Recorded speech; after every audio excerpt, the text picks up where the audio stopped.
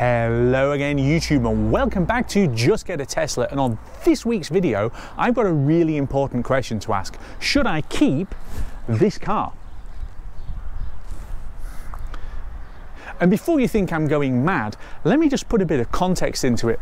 I've had that car now for just over a year and a half, and I tend not to keep them for more than 2 years. Genuinely, even when I was on company cars, they tended to revolve around quite a bit. So there is a real question to ask about, should I keep it or not?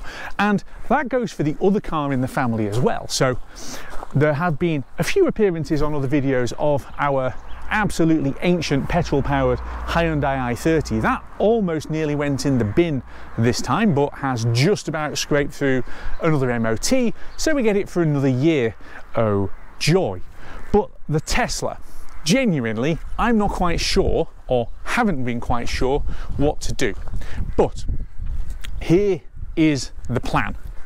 I'm going to keep that car long term. So if you want to stick around on a channel where somebody basically buys a Tesla and runs it and keeps running it and goes out of warranty and starts not worrying about the battery and it doesn't set on fire and the range doesn't drop to 20 miles, stick around, because I'm going to keep this car for a long time.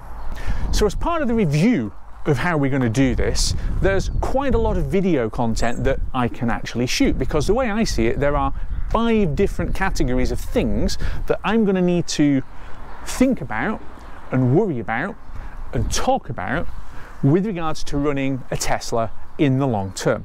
So the obvious first thing to talk about is the warranty. So this car comes with a 4-year, 50,000 mile warranty for the car.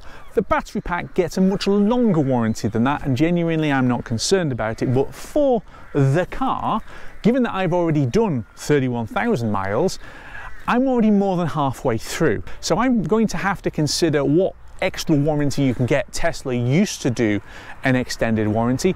I'm not sure that they still do. I know that I could book a pre-warranty expiry service with somebody like Cleverly Mobile, and they will come and have a look and tell me what needs doing on it. I'll probably do that. What we have had to do, if you see my other videos, is spend £1,000 getting a headlight replaced, because I managed to get a stone smashing its way into it and filling it with water in a way which was comedically funny, although not on the wallet. So a few bills like that might start to seem a little bit expensive, but let's be honest, probably not as expensive as chopping the thing in and replacing it with another one. So how much are parts going to cost? You hear lots of things in the press about how there are no parts available for EVs. Tesla aren't as bad as some others. Don't buy BYD as an example, but it's still a consideration. And the second one on the list is servicing.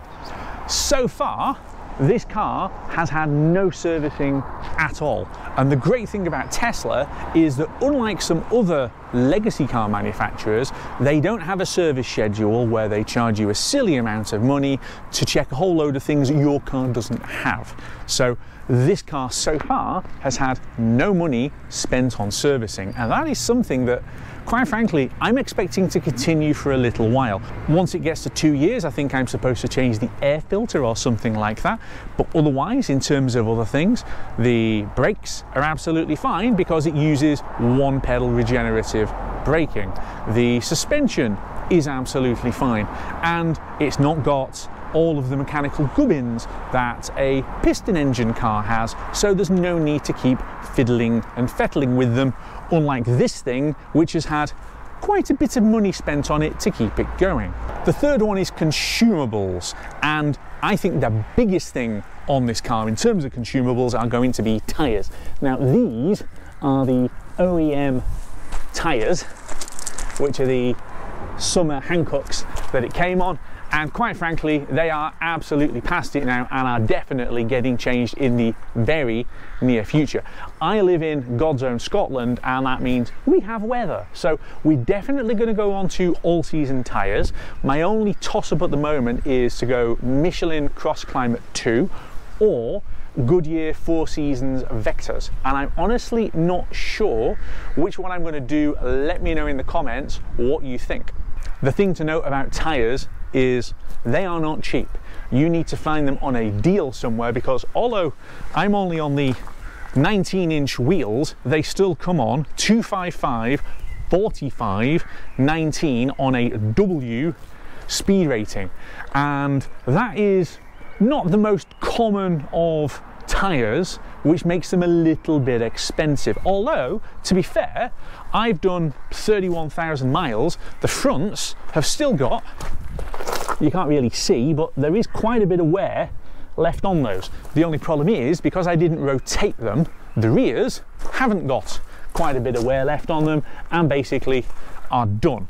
So if I'd rotated the tyres, I could have got 40,000 miles out of them, maybe more. I'm definitely going to rotate them coming up once I get new tyres on, because as I understand it, and I've only just spotted this, Tesla will come out to me, rotate the tyres, and only charge me something like 40 quid, which is a decent deal. Okay, for the next bit we have come inside, because I think point number 4 is obsolescence. Now, this is going to sound slightly crazy in a car on a 2022 build that's supposed to be the height of modernity, and it is, but this is already out of date. So if you've seen my video of the Model 3 Highland, this interior has already been updated with the red LED strip thing that runs around, but hey, you don't necessarily need that, but also ventilated seats, which will be quite nice, and a few hardware updates. From a software perspective, there's literally nothing to concern yourself about. This car will keep having software pushed over the air on a regular basis, and basically it will give you constant updates, as I've had recently, minor fixes, security improvements, adaptive high beams. They were just switched on. How many cars get it where you have whole new features just switched on? So Tesla are always going to be pushing new software out. It's just a question about whether the hardware suddenly starts to feel a bit out of date. Then of course we come to the 5th and probably the biggest one, the one that has had some people shouting at the screen ever since I mentioned keeping the car long term, and that is the battery.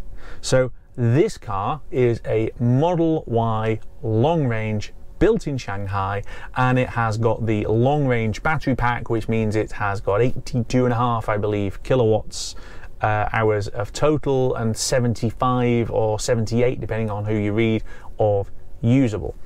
And one thing we're going to have to do is do a battery condition test in a future video, but the warranty on the battery is much longer than the car. So I get 4 years and 50,000 miles with the car. I get 8 years and 120,000 miles with the battery pack. Now here's the thing, there is a huge amount of FUD, fear, uncertainty, doubt, pushed about with regards to EV batteries, saying they're going to either set on fire or they're going to have 3 miles of range, or both. None of those things are true. So I don't have any particular concerns about the ability of this car to last in the long term. And the battery, although the battery is the most expensive bit of the car, here is the point. Even if you get to the point where your battery has dipped below the 70% limit in terms of usable energy versus new, if it's within 8 years of 120,000 miles, which, okay, in my case is probably more like 6 years, but Tesla will sort the battery out for free. If you actually have to do a battery repair, there are more and more services now doing this, where they will literally scan the battery pack, find the cells, not the whole pack, the cells that are the problem, and replace those.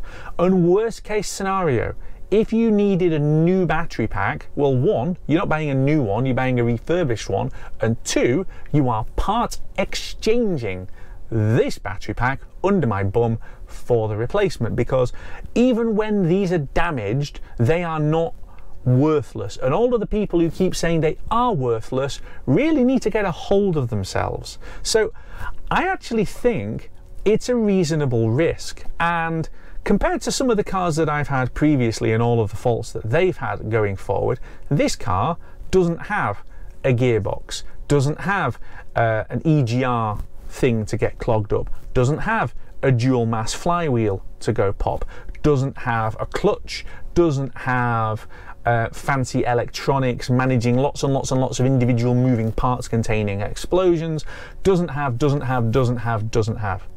And what's more, again, a load of nonsense is said about how long the tyres and the brakes will last. The brakes on this are likely to last for 80,000 miles because they don't get used a lot, and the suspension is designed to be able to hold them and doesn't actually get thrashed, so the suspension is going to be in good condition. So I honestly think it's a risk worth taking, but over to you guys in the comments in terms of what you think.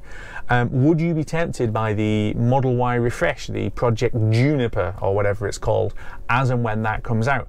I'm certainly going to have a look at it and I'll consider it, but my plan as I'm recording this in April 2024 is that this car is a keeper. So if you want to see what it's like running a Tesla in the long term and you haven't subscribed to this channel, please do so, because it's completely free, and that means you get to listen to me whittering on but also driving the car and having adventures and things every week. So please subscribe if you haven't done, hit the bell icon, share the video to other people.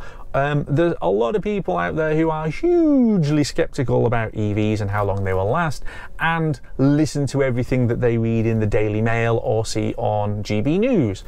Send them in my direction. Let's have a conversation. So, a lot of videos to come. The first one of my Keeping a Tesla Long-Term series is going to be tyres. Tyres is the first thing that I need to do, and I will be doing in the very near future. If you want to see that video, again, make sure you're subscribed, and I will see you back here very soon on Just Get a Tesla.